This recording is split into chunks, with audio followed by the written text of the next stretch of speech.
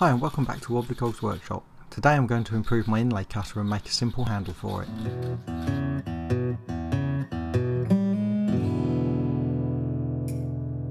In the previous video I made a simple inlay cutter from a section of bandsaw blade.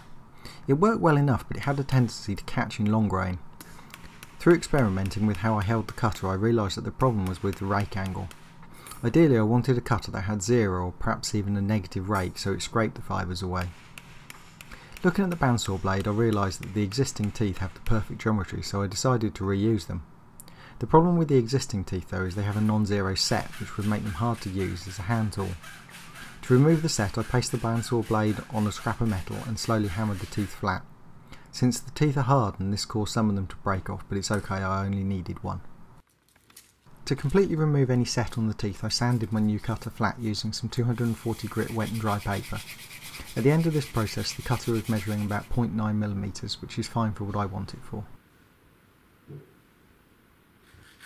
Since this is a retired bandsaw blade, I decided to sharpen the tooth I was working with. I also provided some relief on the front edge to make the cutter easier to work with and rounded over the edges to prevent accidents.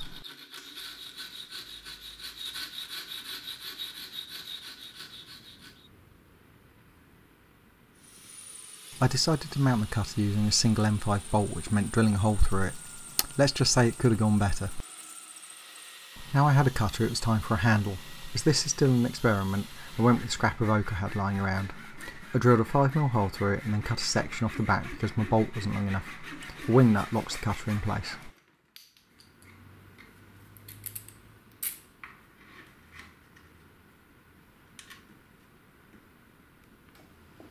With the cutter now firmly attached to my makeshift handle, I ran a test cut. I went straight for a full length long grain cut. This cutter was a little narrower than my first attempt, so I had to test the depth using a scrap of veneer.